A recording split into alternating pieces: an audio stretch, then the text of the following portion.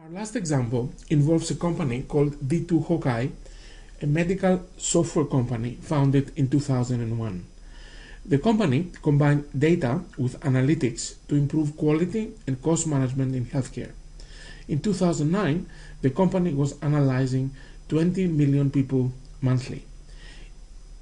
It is impossible for humans to sift through patient records and assess quality and cost without algorithms.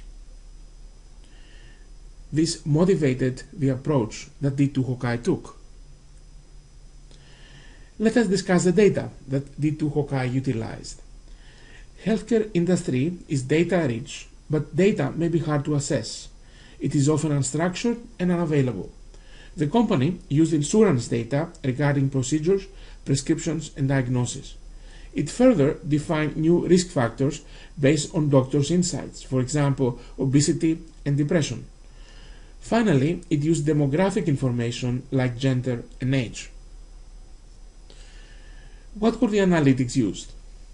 The goal was to predict future healthcare costs and identify high-risk patients to be prioritized for intervention. The company created interpretable models for doctors to analyze and verify. This led to significant improvements over just using historical costs. So what is the edge?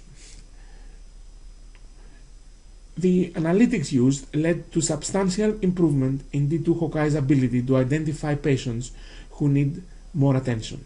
The approach allowed expert knowledge to identify new variables and refine existing variables. Further, it allowed the ability to make predictions for millions of patients without manually reading patients' files.